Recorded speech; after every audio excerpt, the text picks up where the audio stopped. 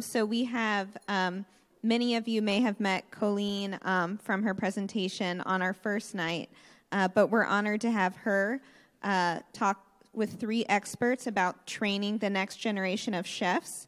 And so I'll let Coleen introduce her panelists.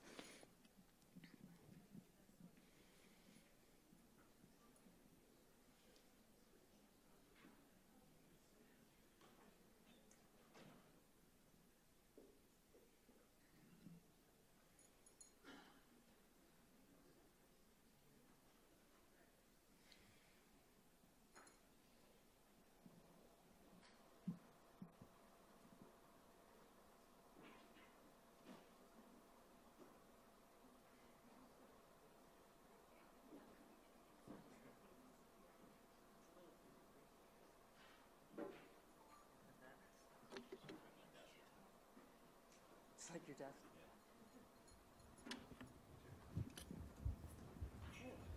Hi, everybody. Yeah, those will It's me again.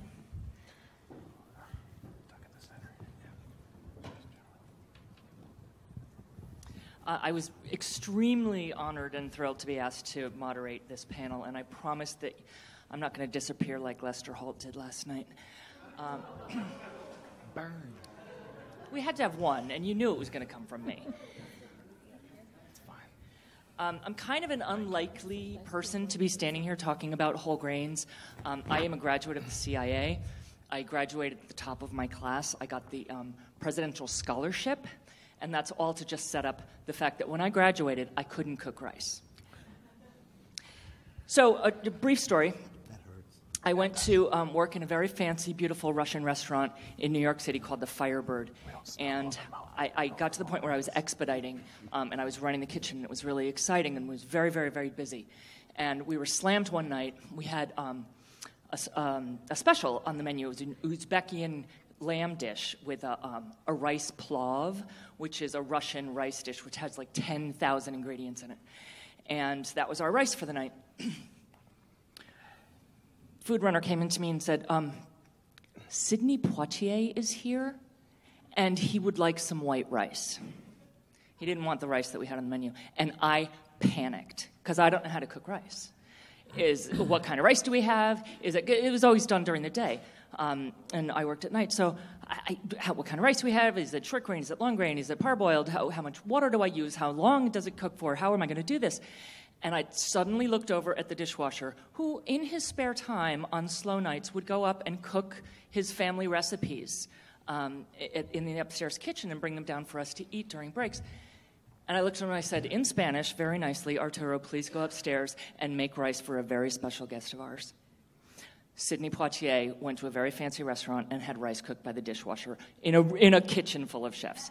So with that, just wanted to add a little levity to what is a very serious subject. And talk about chefs with PowerPoints. Unless I have something in front of me that I'm actually cooking, I'm kind of lost. So I am going to refer to my notes, so please forgive me.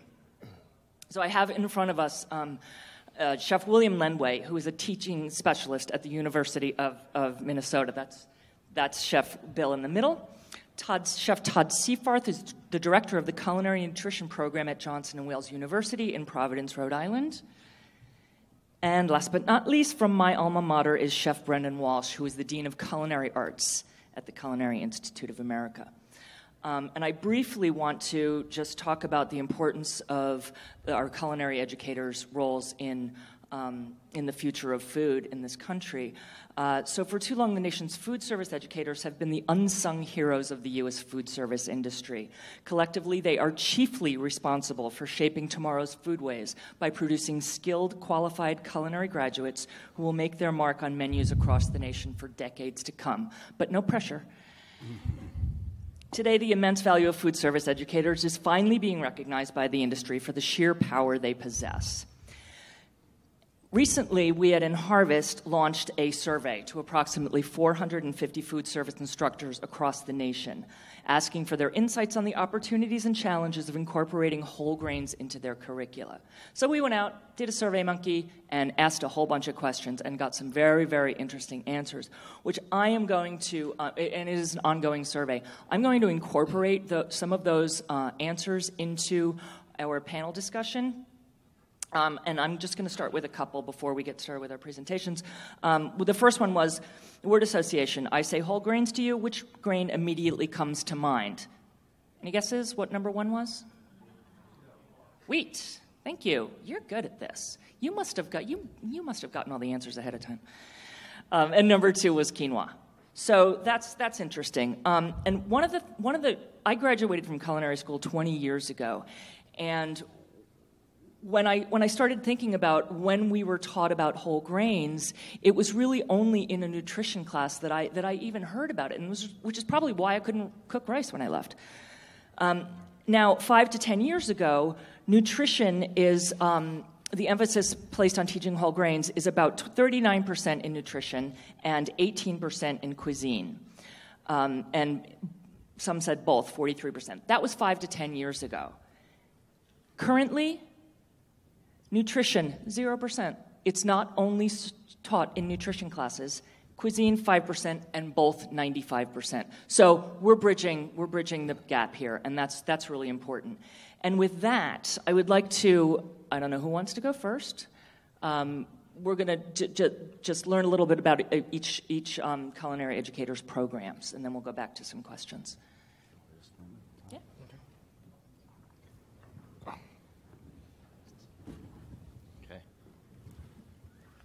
And the clicker is this? Yeah. Okay. I don't know how to use it. So there was a PowerPoint from Johnson & Wales. Outstanding. So my name is Todd Seyfarth. I am a registered dietitian. I started my career as a chef, then started dating a vegan. One of the worst decisions I ever made.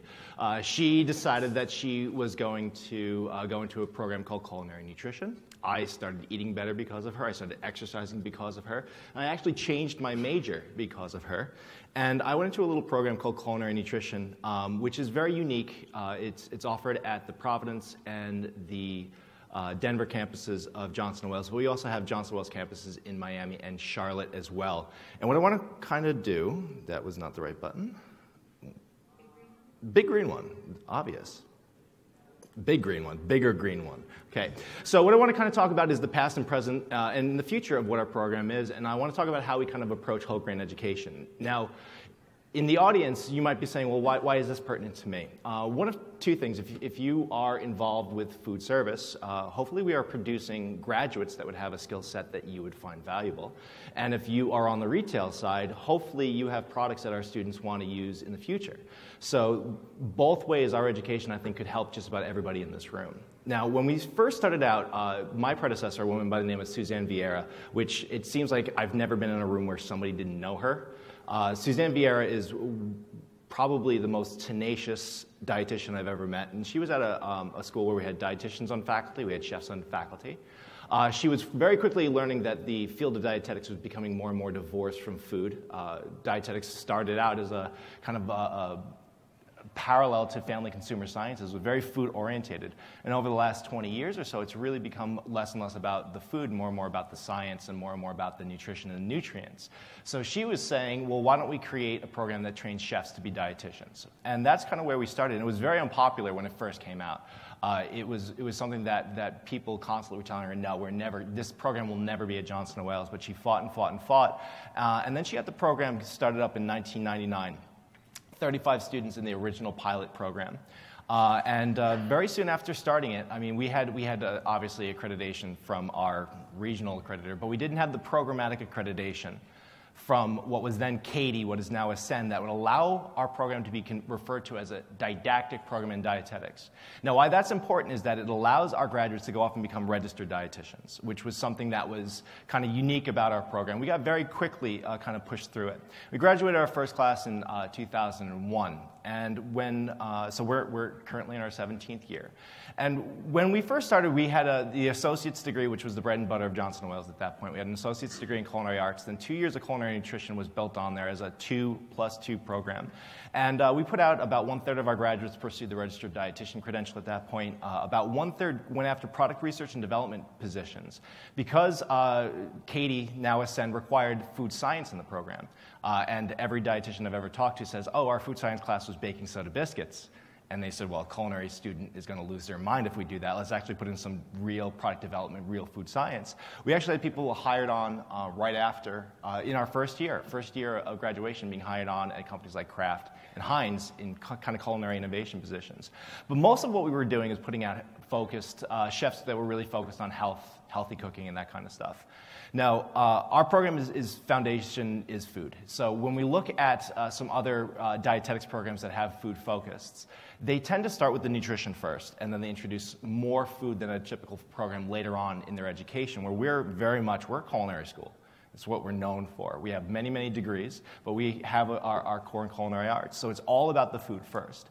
Then what we do is we introduce science, food science, and then we also have a lot of really interesting faculty. This is Chef John Poyero, who took over when I took over as the program director. He took over the performance nutrition class that I used to teach.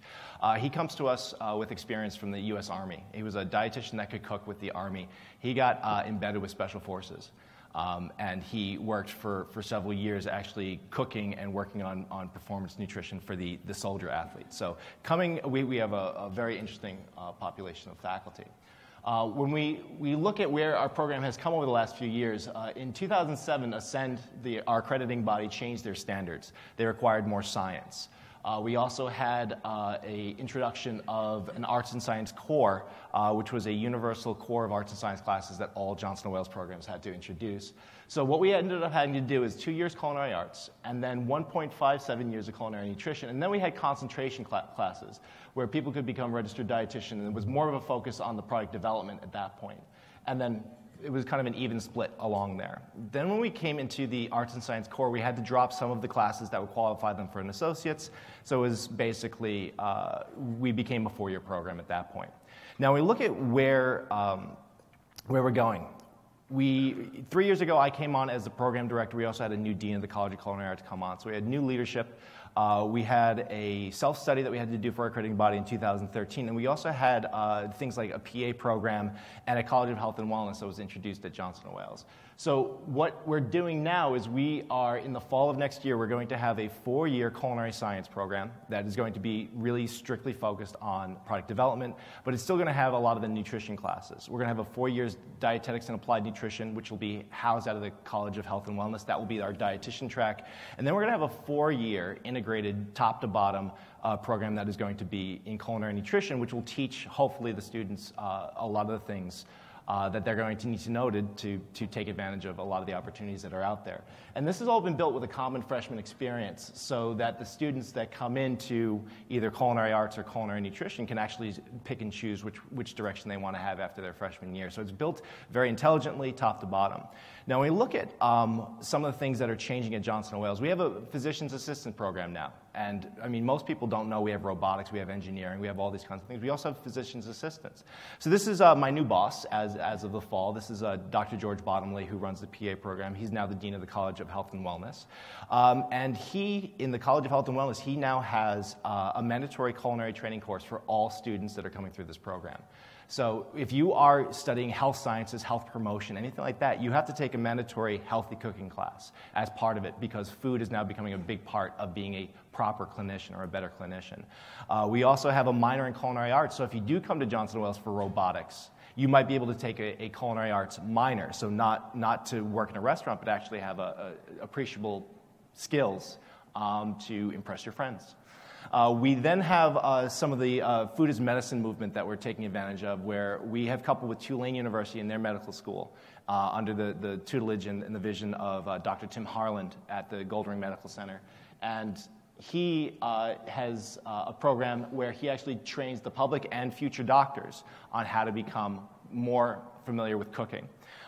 We send our students down there for an 11-week externship, so they actually working with doctors. And then we also have about 12 students a year, give or take, come up from Tulane University and take a 4 weeks, very immersive program at Johnson & Wales. We actually have a new rotation starting yesterday, where they come up and they spend 4 weeks just bouncing around. They do doubles, 12-hour days, classes in the morning, class in the afternoon for 4 weeks. And what Tulane is showing is that incredible outcomes, better education on DASH diet, better education on allergies, better education on all these things. So it's really helping future doctors on becoming more familiar with food. Another thing we've done is we couple with Brown University, and this is done more peer-to-peer students, where Tulane is more for the 4th year, this is for the 1st year medical students. And Brown students come in, they actually work with our students on how to cook healthfully. And this, we just were told, is the most popular elective in the medical school, is coming to Johnson & Wales for it's 5 sessions of didactic education, 5 sessions of culinary classes, with a practical at the end, and it's the most exciting thing that's there. We also have an introduction of nutrition across the curriculum, so if you're in a freshman program, you're going to learn about whole grains, even if you have no intention of learning anything about nutrition. On the baking and pastry side, we were talking about this earlier. When we were in school, when we were reading how to make good bread, it was all about you can't use green flour, you have to use brominated flour. This is how you make quality bread. And now what we see is that there's a lot of chefs out there that mill right in the classroom. And they use that milled grain that they use right in the classroom, introducing students. And we're making some of the best tasting bread I've ever had in my life. And one of the people that I work with, Chef Richard Miskovich, would be a great panelist up here too, talking about how baking and pastry is using more whole grains. This is a sophomore class that's making quinoa bowls. And again, when I was a student, in our senior class, we talked about cooking amaranth with juice and how that could become a layer in a parfait. I mean, that stuff, the students already come in knowing. So we are seeing an incredible evolution of this as we go through. So as we look at more use of whole grains, we do see it used from a culinary standpoint, trying to impress people. We do see it as an execution on ethnic foods. We do see it a lot more in desserts, too, across and we see that the students are very passionate about it, very passionate about using it, and very excited about using it. So we look at the philosophy that's taught with whole grains, that it's important that the student understands that it's not healthier because it's more expensive. So getting them to understand how to use the more common grains and cook them properly and make sure that they're incorporated into diet. We are very technique-focused over recipe-focused. We were talking earlier about how cooking one grain is not that much different from cooking another grain as long as you know the technique and how to alter it slightly. Exposure to new ingredients makes people more curious. My background is in sports dietetics, so I work with a lot of NC2A teams, and it's amazing how many 18-year-old kids won't touch something because they can't pronounce the grain that's in there. So utilizing different ways to hide it and get the trick, and I hate using that word, but tricking the people into eating it. We also see that it's important, and we saw this all throughout today, and I'm sure yesterday as well, is that the whole grains act as a vehicle for other flavors and components. Moderation in everything. Grains serve a major purpose in getting certain vitamins and certain minerals, obviously fiber, but we do see that incorporation of nuts and herbs and vegetables and fruits in there with it is very important to have a nice, well-rounded diet. So we're trying to get them to understand that it's not just a big pile of quinoa. That's not healthy, but it's part of the bigger picture. So I don't know if questions better now or later. I think in order to get everybody in, Later. I know we're running a little late. Why don't we maybe continue? Are you done? I'm done. Okay, well, we'll continue with Chef Lendway. And that'll be the University of Minnesota PowerPoint, please. All right, well, thank you for having me. Really appreciate it. So just a quick little background about me that doesn't really show up in the bio, too. I started out with Culinary. That was my main career. Then in 1996, I took a little trip out to Hyde Park, New York, attended the Culinary Institute of America, took some class out there, got into the whole idea of nutrition, nutritious cuisine, and then came right back and started up at the University of Minnesota. Currently, I'm just about done with my PhD. Anyways, so I got the culinary background, then I kind of transferred into science, and also somewhere earlier on, I was actually going to school for art too, so I just have kind of a weird little bit of a background there. So I know we got to keep things moving along, so we're going to do a fast and far west presentation. there goes the baguette race car, a little baguette burnout there. So just 3 things I want to go over. Why research chefs? Results from our first study because of the University of Minnesota. We're not just doing traditional nutrition and food science research. We're also working with culinary and chefs here too, and then some ongoing research. So what I always like to tell people, and I know some of this is repeat or just reinforcement, calculus is the language of physics. So food really is a language of nutrition. We can talk about nutrients, but until we can actually get people to eat things and enjoy it and want those things, nutrition is an uphill battle. So I really like basically where the rubber meets the road, that type of approach. We take a look at industry. A lot of research going on with industry versus chefs. I believe very strongly in educating. I have culinary students because I teach culinary. I teach food science. I teach nutrition too. We're an industry of many layers. Change is slow and calculated. It doesn't move very quickly. But, with chefs, they're free to experiment. I mean, every day you've got specials, things like that. Change is required to be competitive. There are a few papers on chefs and what they do, too. Ottenbach had a good one there. In industry, of course, large investments. You need new equipment. You need new facilities. You need new materials. But chefs, they're going to be given a material, and then they learn a new skill. So having this information, the ability or this transfer information could be crucial there, too. Beyond even just culinary school, also professionals too. And then in industry, do you like to gamble? You're looking at big bucks. Probably not, right? Whereas independent chefs are valued for their innovation. You can look at the chef not so much as an artist or even as a designer because we're making a product. Even though we call it culinary arts, we're really making a product to be sold, to appeal. There's a bit more calculation that goes into that. And chefs are informal researchers. They already do research independently, almost unconsciously, subconsciously, that there's informal research going on. You have demographics. You have to know what your demographic is before you open a restaurant. You have to know who your customers are. Customer interviews, get out in the dining room, talk to people before, after meals, get feedback. I was a really big proponent, still am, of getting out there, being visible, talking to people, get feedback. Good, honest feedback's good, whether it hurts your feelings or not, right? And then focus groups, too. You have your staff meals, you have friends, you have family, but, as chefs are always trying new things with that little focus group, we already do that, just not as formally. So why independent chefs? We research specifically independent chefs. With small restaurants, a lot of flexibility. If you take a look at, finally 2014, away from home, food spending surpassed what we spend on our food at home. So it's an obvious trend, but we're not just targeting chefs because we feed people a certain amount of money's worth of food. There's a trend going on there, but even more importantly, in my opinion, is this diffusion innovation. So it was kind of funny, my master's thesis, I have this reference from the 1960s, but because it's still pretty solid stuff. So Rogers Diffusion Innovations, think about when the iPod came out, MP3s, so you have these innovators come up with new ideas, and then the early adopters are the first ones to buy those big clunky iPods when they first came out, and then you have some people that are still listening to CDs, some people are still listening to cassettes, and then you have a few people that are still listening to 8-tracks at that time too, if you can even find an 8-track player. But these products are it's most feasible to start your production once it's climbed up that row a little bit. But industry keeps trying to get more toward this innovation side, trying to branch out a little bit, going with smaller, flexible things. And that's why I think chefs are really, really valuable. So I'm really thrilled about the focus on that. Chefs gives unique new ideas. Authenticity, that was brought up in a previous presentation too, multiple times actually in a few of the presentations. It's great perspective. Our perspective on health as dietitians might be different from a chef's perspective on health, or, for example, the Native American perspective of health, too. We've done some research at the University of Minnesota where we actually went in and with our agenda of health and offended people because there are different definitions of health, and you really have to be sensitive to that. I think it's a really important point moving forward. One of my advisors did some work there that was pretty interesting, too.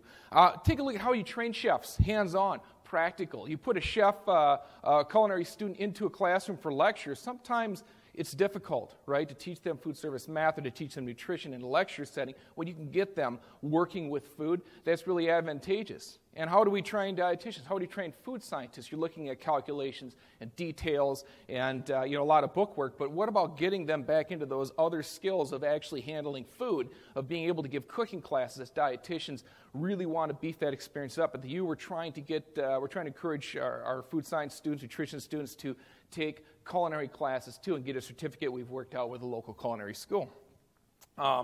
And then there's substitution versus manipulation. A lot of the times in food science, you have a product and then you are trying to manipulate the ingredients, whereas a chef's going to work the opposite way, give them something, and they're going to basically grow something out of that. Or traditionally, sometimes we take and we substitute a whole grain. It's like, well, what do? Well, we substitute in whole wheat. We substitute in whole wheat. We substitute in whole wheat. But we need to manipulate that whole wheat. So chefs give us a unique perspective from that, too. And there's this really cool concept called functional fixedness.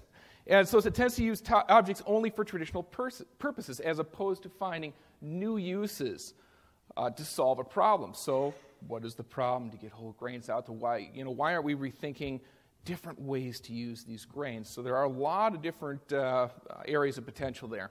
Little research study here. This was my master's project, basically. Looking at use barriers, opportunities for serving whole grains. We looked at local independent chefs, did interviews just to get a real wide-reaching,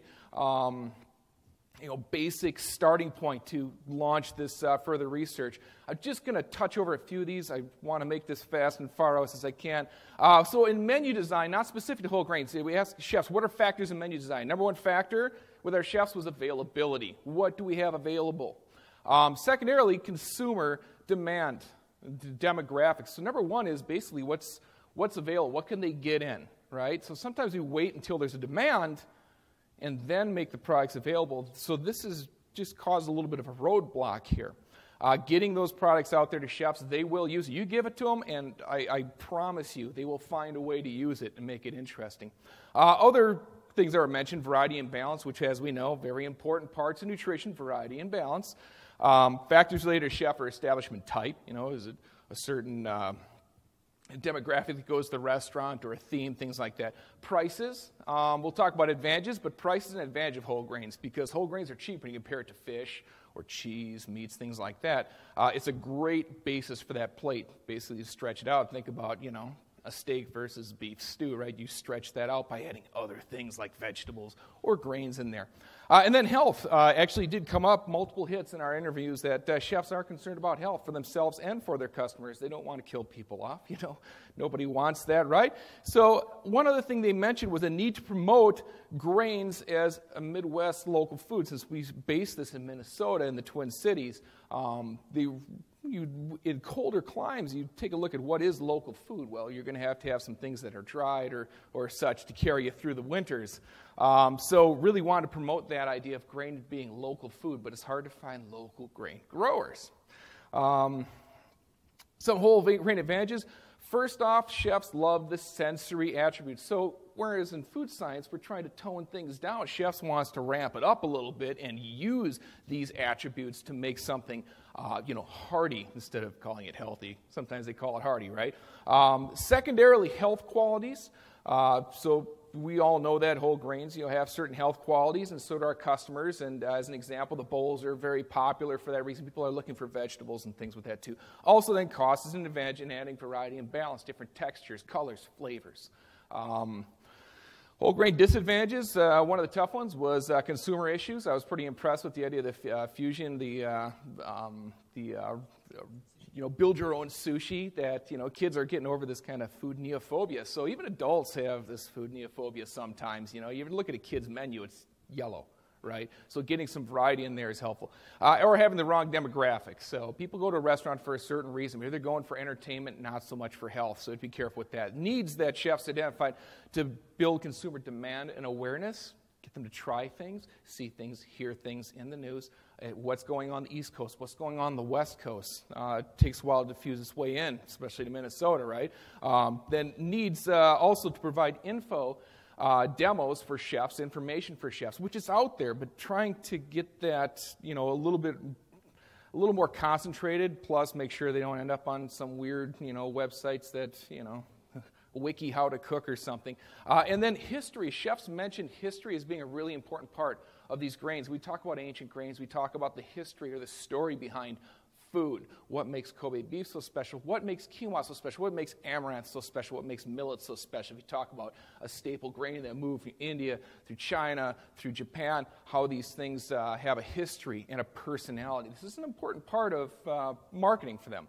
So ongoing research that we're looking at here, just wrapping up, we're trying to really get into the chef's creative process by giving them grain products and then working with what's going on, using them as their own research of what's going on in your head as we build these products.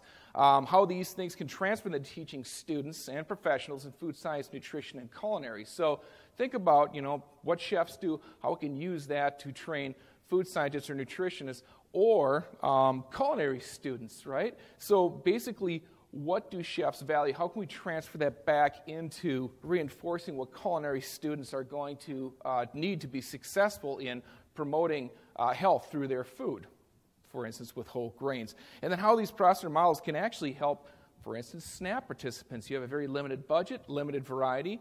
Variety is a good thing. My internship, we did a week of living off of SNAP dollars, basically. Try to get variety. Some of the interns are just like, well, I'll just buy ramen noodles, put frozen veg, that's dinner every night, right? That's probably not a good way to live. So using some of these skills to transfer to get more variety and more ideas and more creativity into food could really be helpful, too, on the wide scale. So even this research could affect people who aren't primary customers of restaurants. So this has a lot of potential in training culinary students and chefs and food scientists too in this way. So there we go. Okay, nobody cares about references though, right? Details. All right. We believe you. Yeah, just believe me. Chef Walsh from the Culinary Institute of America is next. Okay, the big green. Hi, everyone. I want to thank everyone for staying for our last session. I really appreciate that. I've been fortunate enough to be able to stay through this entire conference, and the lead up to our presentation is pretty self-evident. I think that the presentations this morning led to the importance of the chef and how the chef can really influence food and food changes in our world, and using whole grains and getting them incorporated is something that leads up to absolutely everything that we're doing. So I'm listening to my partners here up on stage, and they've led us up into what's happening in culinary education. And in culinary education, there is so many things going on. Food is a topic of conversation that is monumental from so many different fronts. So I am very, very blessed by being the Dean of Culinary Arts at the Culinary Institute of America, where for years this beautiful little campus, I get to look over that beautiful view, so it's not too shabby. But for years, this was a school that was built off the GI Bill. So it was for returning vets. It was a skills-based school. And of course, it took two women to get that together. Just a shout out for women. Our founders were the president's wife from Yale, and they put together this idea and got the GI Bill formed so that GIs could come back and have good working jobs. Well, that skill base still continues on. It's something that's very foundational in our system. But what we're building now is this kind of idea around leadership for the future. I know that we're responsible for approximately 1,300 students that are going to enter into the food service professions in many different arenas. And food systems is a big topic of conversation. So this is an area where chefs are making a difference. As you've listened throughout this conference, the difference that chefs are making in terms of food systems and what we can do, and creatively making these things happen. So we have campuses that are spread around the world, and I'll quickly go through it. St. Helena, California, for a reason. We're out there, and we're out in grape growing, so we have concentrations and great courses all around continuing education. We just acquired Copia, which is going to have one of the largest museums of food products in the world, and we can continue to do continuing education and two-year program out here, and concentrations around farm to table and also around wine studies. And what a great place to be able to go to. If you ever get a chance to go to a conference there, definitely do it. In San Antonio, we focused on Latin cuisines and Latin flavors. I think Stephen kind of set me up a little bit for this. The importance of flavor profiles in food, because I've heard this word bantered a little bit this last few days about craveability. If the food isn't delicious, it's going to be a real problem moving it along. So I think everyone's in agreement on that. So using world flavors is a great opportunity for us to introduce grains in a lot of different ways. So in San Antonio, we focus a lot on Latin cuisines. We just finished a conference there that brings around thought leadership in Latin flavors. In Singapore, we house a campus there, and we have an Asian studies concentration that goes on out there. So that brings more of those international flavors into the mix. So our students are diversified. They're going all the way through the system. I think it's really important. The only thing I want to say is we have a very diverse student body, and they're worldwide. So they're going to make influences not just in the United States, but around the globe. And for me, faculty is key. I mean, my students are really, really important, but at my level, what's really important is my faculty. What am I doing? Because, you heard the old adage, and by the time you graduate from college, what you learned is going to be diminished or, pretty much kaput by the time you're in your fifth year, which is very depressing considering the cost. But so with that knowledge, I know that my faculty has to be trained up all the time. And that's one of the reasons I attend conferences such as this. Last week, I was at Monterey Bay Aquarium, where I want to do a shout-out to everyone in this room. If you don't have the Seafood Watch app, please get it so we can take care of our oceans. I'd really appreciate that. But our faculty need to be trained up, and they need to be constantly trained. It's not something that you do, something you teach them, they get into a box, and that's all they're teaching our students. So training up the faculty is huge, and I've talked to a few people in here about opportunities to create more relationships, because our relationship building, our collaboration has been huge and has been effective in creating some incredible alumni. But it's also, we know that food is so, so important. Food matters. We know that, and my belief system is that every single person should have a culinary education. They should have culinary education, but it should be starting earlier in their life. It should be starting in K through 12, because you eat 365 days a year. So we know food matters, and we know that our food choices are having an astronomically important effect on our planet. So for me, it's a very personal conversation, but it's also, a very important conversation for our school and for culinary leadership. I think that you have heard some of the same things from the panelists before we got up here, but this was a fact that just kind of like threw me for a loop and said, man, we got to move, we got to change some things. When you look at obesity, when you look at the diabetes problems, etc., this was just a little piece that I saw, just the homegrown produce, 131 pounds a year down to 11 pounds a year over 100 years. Increase in sugar, soda, meat production up, our overall caloric intake.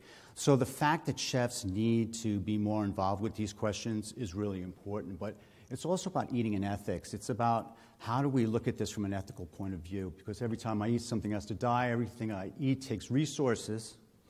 What I choose to eat reflects my values. What I choose to eat supports the people and food system I want to support. So these are big, important issues that we're staring down at the Culinary Institute of America and talking about. Environmental stewardship is extremely important to us. A big topic of conversation throughout industry right now, and we're doing a lot of work at the school on, is waste management.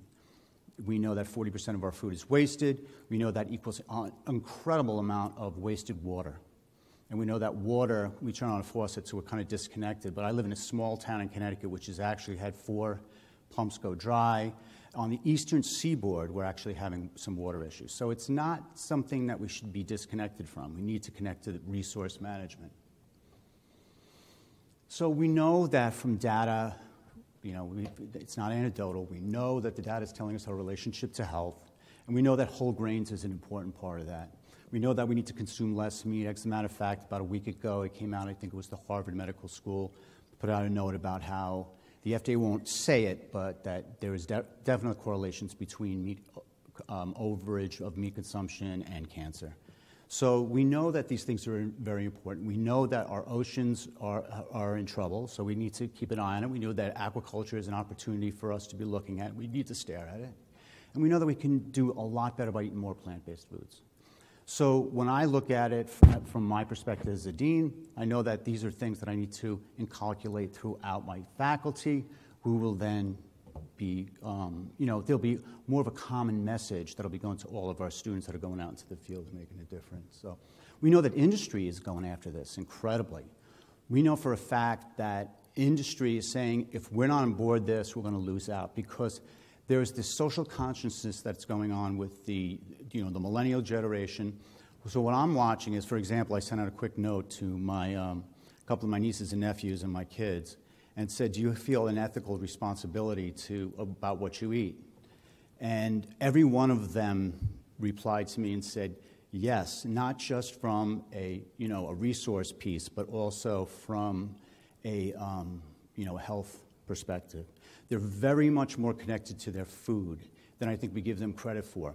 And we need to understand that their information base is so vast. They can get information so much quicker than we were able to in my generation. So that information is in them. They know a lot more, but you can't bore them with that information. You need to keep them to be able to be stimulated. Food can be stimulating. We need to make it exciting and tasteful, and they can stay connected to it. And that's why you're seeing that, like the gentleman that presented this morning from, what was it, Bee Foods? What was it? No, Be Good. Unbelievable presentation, unbelievable trends going on from the East Coast to the West Coast. And you saw what's happening in the middle of our country with fusion. So this is a huge chain. I drove my motorcycle across this country in 1988, and you got lettuce and tomato salad, and you got a steak. The change in our food across this country is amazing, and what's happening is very beautiful. So the change is going on. And industry needs to be paying attention to this, otherwise they're going to lose a huge base. So you've got these big groups such as Compass. Shout out to Compass for mentioning menus of change. Compass Group, who has all these food service operations all across the country, that are very focused on what these issues mean and what it'll say. That's a real positive for anyone that's in the whole grains business. So if you're selling whole grains, you have a very, very positive outlook. So menus of change, just real quick, is a collaboration that started really with Harvard Medical School and the CIA. And what they did is they took the latest science and data research, working with Walter Willett, David Eisenberg, and they created these tenets that were accepted by many, many, many schools. I'll go into that a little bit more, but you'll see at the top on the right over there, it says make whole intact grains the new norm, limit potatoes, seafood, red meat less often, etc. So these were all data-based tenets, and they measure themselves every year how they are doing in each one of these areas. And this is industry coming together with doctors, with the CIA, with a bunch of different schools. Now, it's gone one step further. So now we have this thing called the Menus of Change University Research Collaborative. I'm very proud to be a part of that executive committee. And in that executive committee, it's about collaboration of many different colleges. We have 135 colleges that have committed to the principles of sustainable menus.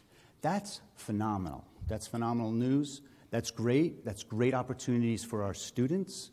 That's unbelievable opportunities for culinarians to go out into the field and have many more diversified job opportunities. And so that's what I'm seeing. That's what I'm a part of. It's very exciting to be in my position because, like I said, food matters. There's so many great things going on. From a health perspective, we have a conference called Healthy Kitchens, Healthy Lives, which brings together doctors, dietitians, and nutritionists, brings them around the table with chefs, and they talk, and they teach, and they learn from each other. And now you're seeing a lot of concierge services where they're hiring chefs in doctor's office to teach their patients about how to cook good food at home. So unbelievably positive things going on in the field, and that's just a little quick summation. Got plenty of other things to talk about. So thank you very much. Thank you. So that was a great overview of these really incredible, thank you, programs. But how do we make this happen? We have these grains that we want to be bringing out into the world for so many very important reasons. We've heard some incredibly innovative ideas from people, from all of the examples that were just brought up. How do we cook them? How are we teaching kids how to cook, kids, however old they are? How are we teaching people how to cook these grains? I recently went to San Diego's Unified School District, which is a very large school district. They have many, many, many schools, various types of cooking equipment. Some of it's broken, some of it's not. And they called me down there to teach their central kitchen manager how to cook rice. So I wasn't the only one who didn't know how to cook rice. Now, fortunately, I do. And so I went down with one of our grain blends, and we cooked it on the stovetop, a 2-pound sleeve, on the stovetop, in the combi oven, in the steamer, and in a flat oven. And because they needed to know all of these different methods for all of their various school situations and formats. So let me ask Chef Seyfarth. We talked about this morning. How are you teaching kids how to cook whole grains, or students? Let me say students. Well, intact grains. So at the freshman level, we're looking at strictly technique. So we typically look at the peel-off method versus the risotto method. Why certain grains, if you look at the amylose to amylopectin ratios, and how one will typically be more sticky versus one will be more fluffy, how to choose the right grain for your application. So trying to get them to understand that not all grains have benefits, but not all grains are built equally, how to use the right technique for them, how to compensate for liquids. So one of the things that we are looking at introducing into the curriculum somehow is I've always thought that a grain needs a certain ratio of water. So whatever it happens to be. And Cooks Illustrated a few months ago came out with this idea where they tested a whole bunch of different grains, but they were in closed systems. So they used like a sous vide technique. They put them in a bag and then boiled them, and showed that all grains, they did take different times to cook, but all grains took a 1-to-1 ratio, which blows my mind and shows us that we have a lot more to learn. But these are some of the things that we need to teach the students, is that there is a technique, and if I know how to cook farro, I know how to cook quinoa, and it's just a matter of just trying to tweaking it. I think your point of cooking it differently in a steamer versus in a combi versus an oven or on the stovetop is very important for them to understand how the technique has to, even though the general tenets are the same, the actual technique needs to be altered because of cooking time, heat transfer method, all that different kind of stuff. Yeah, and even when you just get into quinoa, white quinoa takes a little bit less time to cook than a red quinoa, which takes even less time to cook than a black quinoa. So still can't get the students to understand that wheat berries are going to take a really long time. Wheat berries are going to take a long time. You got to put them on early. If they're intact whole grains and they have not been pearled. Let me ask Chef Walsh. I know where grains were in the curriculum when I was a student at the Culinary Institute of America. Where are they showing up now? Is it in cultural cuisines, or is it? You tell me. Well, we have cuisines and cultures of the world, and there's a lot more in depth, but just basic techniques such as understanding basic grain cookery is happening in the fundamentals class. I want to just mention something that I think is really important is, when we talk about ancient grains and old ways, that doesn't mean that we can't incorporate technology. And it was really good to see earlier this little note about rice cookers. I was a chef for the longest time. I wouldn't use a rice cooker. A chef has to feel it, smell it, touch it. What would you do with the rice cooker? Until I used it for the first time, and then I realized how dumb I was for not using a rice cooker all that time. So a rice cooker is just an unbelievable opportunity to be cooking grains. Once you know the ratio, you press a button, you turn it on. There's pressure cookers for electric rice cookers that are phenomenal, cook brown rice in under 20 minutes. So why would we not use that technology? I think that's extremely important conversation. I think we didn't touch on it enough. In grain cookery, that is an area where we can help people incredibly. So, we're talking at a little higher level here, but when I was teaching, I taught this initiative with Harvard Medical School, and we were trying to teach people about diet change. They were pre-diabetic, and none of them wanted to deal with whole grains because of time constraints. That was a big issue. So if you don't talk about the time piece, and the way you can talk about the time piece is through technology. Pressure cookers are inexpensive, They're so easy to use at this stage that you could be cooking things, keeping nutritional value, not pouring away all the juice and straining it off or anything like that, and having these unbelievably dishes that are cooked in under 30 minutes. Unbelievable dishes. So I think that's a really, really important conversation to have around grains, and that's one of the things that we're trying to incorporate earlier in the program, because it's a resource management piece too. So you're using 1/3 the resource, okay, so less energy, more nutritional value. So I think that's extremely important. Less energy, more nutritional value. I don't need to say anymore. There's one other piece, but I'm spacing out because I'm old. But I think that's an important piece. Yeah, there's a lot to consider. That's very insightful. Thank you. Our survey that we referred to asked the following question: are certain cultures, cuisines taught in your curriculum more conducive to featuring whole grains? If yes, which? The number 1 was Middle Eastern, number 2, South American, Latin, and number 3, Mediterranean. Chef Lendway, we talked a little bit about regionality, and can you address where in your curriculum, whether it's regional American or whether it's in a particular cuisine, that you touch on grains a little more than others? Yeah, we don't really touch on whole grains a lot in the American regional. And we do look at, other areas because we've been, around the world, these grains have been used for a very long time. Don't reinvent the wheel. And they have certain applications and qualities, and there's an authenticity there too. And a lot of the times when we're being creative as chefs, we take something that's already been done and then we add a personal touch or a little flair or a twist, or we do fusion, like hot zone foods, things like that. And so we tend to cover that in other countries other than the U.S. I guess, a large part of it is, what are some traditional U.S. whole grain applications versus in other countries? So we have, we concentrate on Latin. We concentrate on nutrition too. And something we try to do in nutrition is try to get out of that functional fixedness. So buckwheat, what was it traditionally used for? You can make, the kasha, or you can roast it, grind it, use it for breading on something, and then bake it onto chicken. Something of that sort, too. So trying to break out of that mold, too. So there is a traditional application, more so in other cultures than like the American regional. But then we also try to break out different applications. But a lot of it, too, is experiencing different flavors from around the world and then bringing that home. Yeah, that makes it easy when it's already been, as you say, invented. It's been done. It's been perfected through right. informal research for generations. So yeah. So let's talk about where you're training your students to bring these whole grains into the workplace. So another question from our survey.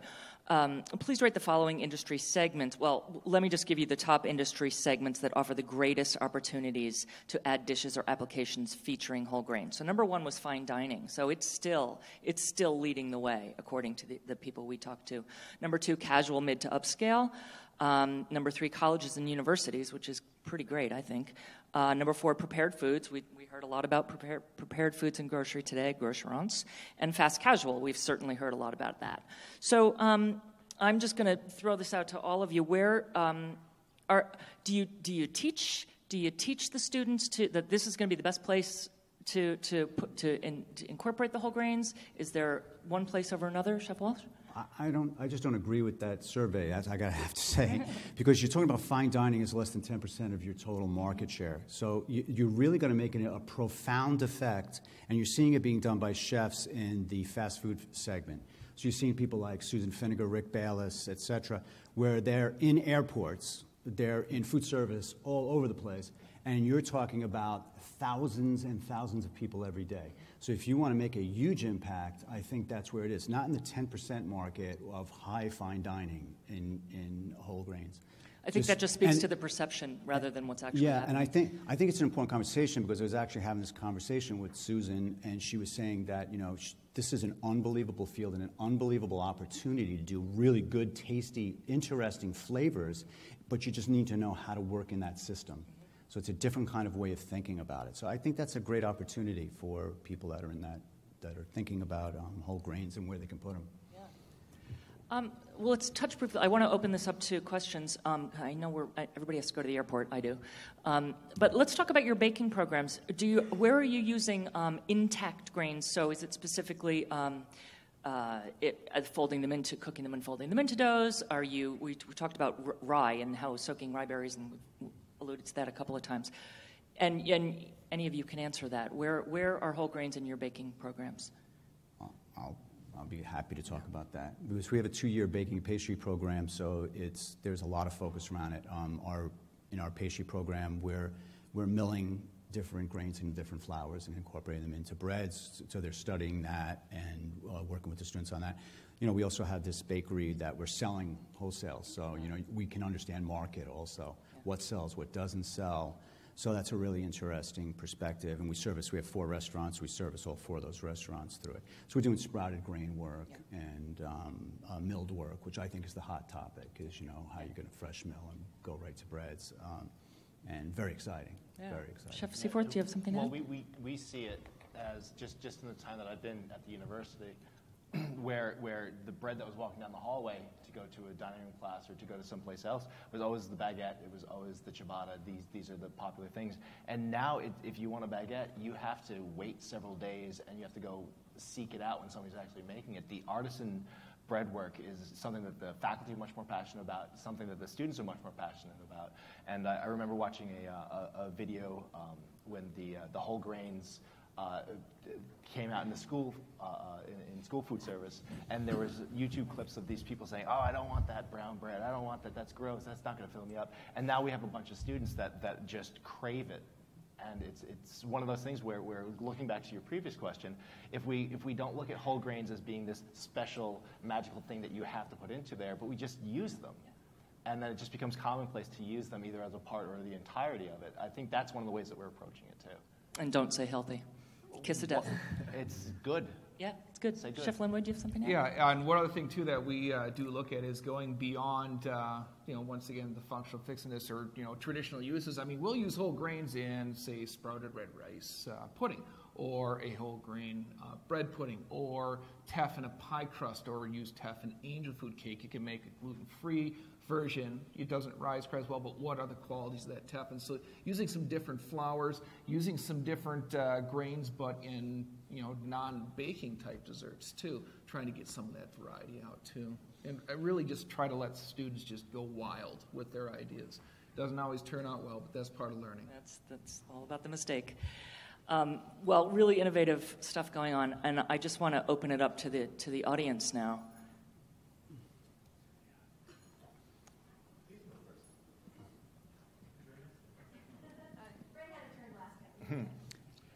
I just wanted to say, as a Compass Group employee and a graduate of Johnson & Wales, the juxtaposition of Compass and Sodexo and now JWU and the CIA on the same stage together. This is my first conference. Whoever wrote the schedule and got everyone to come, this was incredible. Yeah.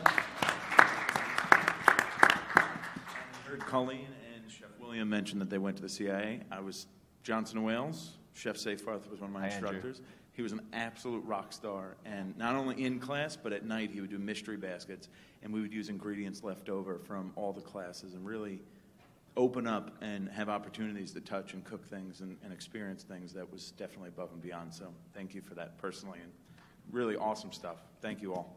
Thank you. Ditto. I wanted to just thank you. This is our first conference, brand new members to the Whole Grain Council. Though I'm a food scientist, I'm a mom, and for 25 years, we started a business 25 years ago of teaching people, home users, homemakers, the importance of freshly milling their flour. So we sell a grain mill and we sell whole grains, but one of the dilemmas is they're eating healthy at home, they can't go out to eat.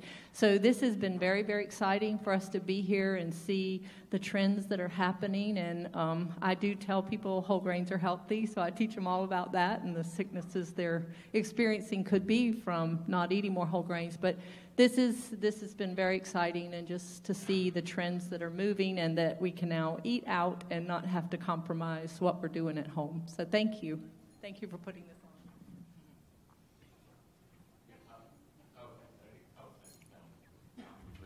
Thank you so much. Chef Walsh, just to talk to you, please, because I thought your point was really well made. And there is a discussion that needs to be made or had among culinary educators, and that is, my understanding is that, well, the three of you are like thought leaders within the culinary education realm. I don't know how representative you are of the nation's culinary education population. In other words, culinary educators in a culinary educator in a community college in Winnemucca, Nevada, right? I don't know if that educator would have the same insights as, say, one of you. And there's nothing wrong with that. It's just I think there are a lot more of them than of you. And here's my point. When we say that in the survey that a large number of respondents said the number one opportunity in 2017 is in the realm of fine dining, you know, I think you have to look at the fact that educators are the pastry chefs of 20 years ago still, even though more and more of the world of the industry is starting to recognize the power that you all have. They are not the folks who get Nation's Restaurant News trickling down to them. They don't always get to know what the trends are nationally, and so it could be their perception is still way off, regardless of the airport kiosks, regardless of the pop-up restaurants that are everywhere. Not everybody is as aware as you, is what I'm saying, and that's why I think the larger conversation has to be that the educators themselves need to be educated. I think you're absolutely right. I think what we miss often is the boots-on-the-ground relationship. And that's why I brought up the faculty early. If we don't up-train our faculty on a consistent basis, we're missing a huge connection point, because then we don't get the boots on the ground. So in industry right now, we're stuck with a model that has been there, that is based off of a very kind of old way of looking at cooking. And that is slowly going to change, and it is changing. You heard it. This whole conference was about how that's changing. Yeah. So the thing is, on the culinary educator piece, there was a lot of non-accredited schools that were in the culinary education business. So I don't think they look at it as holistically as a Johnson & Wales would, or a Kendall, or et cetera. I think that is an important conversation. So our program is not cheap. It's expensive as heck. But we're not putting 250 students into a ballroom. You know, we have 15, 16 students in a classroom with expensive food items, with expensive technology, the equipment alone you can imagine, all right? So it's a real challenge for us to move that ball at these. So we're thinking heavily about how do we keep our costs down and still educate the future population to change that food system. It is an incredible conversation that needs to be ongoing, but it's changing. We saw it. It's very positive. So I have very positive feelings walking away from here. Yeah, I would also have you look at the agendas of the RCA, look at Research Chefs Association, International Association of Culinary Professionals, American Culinary Federation. Even on the Academy of Nutrition and Dietetics side, you look at the keynote speakers from the last few years. It was Ellie Krieger, it was Anthony Bourdain, it was Marcus Samuelson. This is the first year in 4 years that they haven't had a chef as a keynote at a dietitians conference. And then, so this is one of those things where it's out there, we're trying, and it's just a matter of if you are a culinary educator but you don't care about culinary education, we're never going to get to you. So it would be then looking at the people, the administrators of these programs, and trying to get them to understand why it's important that somebody who's doing their little vocational certificate culinary program is supported properly with faculty development opportunities, or is properly educated when they hire them in the first place on a lot of these trends that obviously are going to be a difference in the future. I have one other thought on that, too. I think that your students that you're training are going out, and even if they're not instructing at Winnemucca Community College, I don't mean to pick on them, I don't know anything about them, but that's just the term Brent used, they're going to work in a kitchen with somebody that you graduated, and they're going to be watching and learning, and so what you are doing, even though it's not totally widespread yet, is going to have a huge impact. It doesn't happen overnight, but this is really, really huge. I remember we had Suzanne Vieira speak at our 2006 or 2007 conference, and this was the first that I had heard that anybody was bringing nutrition and culinary skills together, and it was just very, very exciting. And again, I can see how far we have come since this, and I just applaud you up and down every day for where you're taking this and what a difference it's going to make. So thank you. Well, if we don't have any more questions or comments, thank you all for staying late. Yeah, There's a thank you. rice cooker under every seat of the person who stayed, so thanks. And thank you so much to the to the culinary educator panel. It is always for hard coming to be forward. the last panel, and somebody always has to be, and we do appreciate your staying and our guests for staying. I had several people, and I know they're in this room, who said, this is one of the panels I'm really looking forward to. And we're so glad that we were able to benefit from this. And the poor people who did have to catch their planes, we will have this on video, so they will still get it, and I'm sure many of them care. They just couldn't fit it into their schedules. So it's time to say goodbye. We want to say a heartfelt thank you to all of the speakers, to all the media who have been here for helping to spread the word. If the tree falls in a function room in Chicago and nobody hears it, what difference does it make? So we really need you working with us. We need to thank all our sponsors once again for helping to fund the conference so we could get you all here, to the hotel for wonderful venue and good food, and especially to all the attendees for joining us. So go forth, make sure wherever you go to just ask for whole grains, and when you're in restaurants, and the more that restaurants are made aware of the demand and interest in whole grains, the more momentum we can create. There is a grab-and-go lunch waiting for you next door. Rosie, did you have something crucial that you have to say? Okay. I think everybody here would like to thank the Whole Grains Council and Oldways for an incredible, as always, conference. So we have to thank you. Appreciate that. As I say, Kelly is the genius who put together this wonderfully diverse program and inspired all our speakers to take time out of their schedules to come here. So a special thank you to Kelly. So you will, just to remind you, you will receive a very brief email tomorrow. We don't ask you to rate every aspect of the conference on a scale of 1 to 10. We just say, what did you like best? What can we do better next time that will help make the next one? And I know you're all hooked. You're all going to be there next time, even better. So please do fill that out when you get it tomorrow. Thank you.